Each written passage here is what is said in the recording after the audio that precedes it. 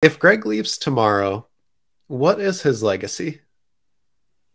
You got to think his legacy's pretty good, right? There are going to be those who are going to say he was awful and this was a wasted 4 years.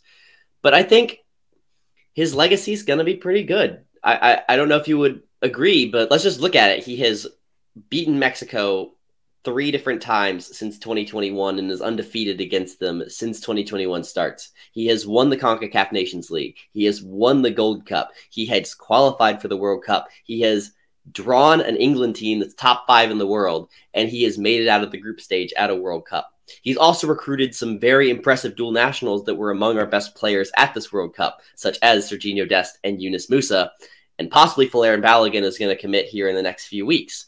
So you can't look at where we were at in 2018 and the youth revolution that we've had since then being led by Gregg Berhalter and say that his tenure was a failure.